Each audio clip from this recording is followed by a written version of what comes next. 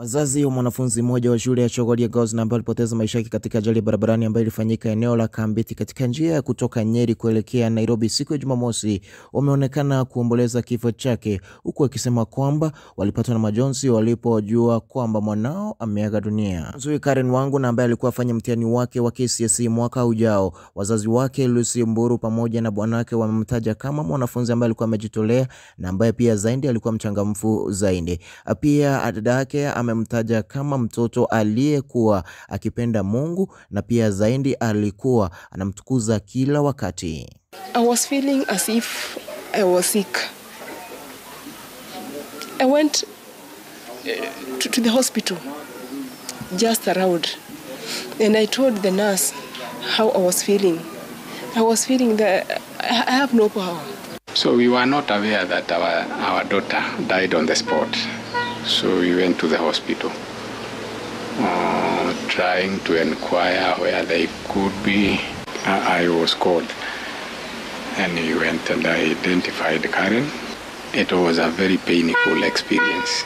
We talked a lot with her. We shared many things, her ambitions, challenges, and a lot of things. Karen was good. She was good, she was obedient, she was faithful, and she was very hardworking. Her hobby was actually dancing and singing. She was in the church choir, and most of the time she used to download videos, people dancing, and she danced most of the time. Chache tu kutoka kwa kina Karen Wangu ni kwa kina Joy Bernice ambaye pia alipoteza maisha yake katika ajali hiyo na ambao inafahamika kwamba walikuwa marafiki wa dhati sana na Karen Wangu, kiasi cha kwamba kabla ya ajali walikuwa wameketi pale pamoja. Familia yake Joy Bernice imemtaja kama mwanafunzi na ambaye alikuwa anapenda masomo yake na pia zaidi alikuwa amejitolea kwa maisha yake. Full of life, so many things she wanted to do. God fearing, and she was joy. She just had that joy in her. The dad, the mom, devastated.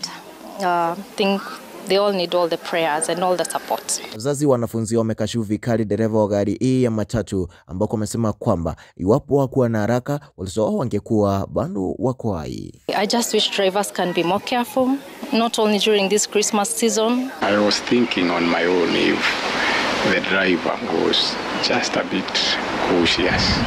He could have waited and to have a clear way to overtake. Could have saved the lives of our daughters. Kweli ni habari ya kuhuzunisha sana, hasa kwa familia iliyopoteza wanao katika ajali hii ambayo ilifanyika eneo la Kambiti, na tunawatakia kila laheri hasa wakati huu mgumu ambapo wanaomboleza kifo cha wanao. Ndio tu kwa sasa, tupatane tena kwenye video nyingine. Bye bye for now.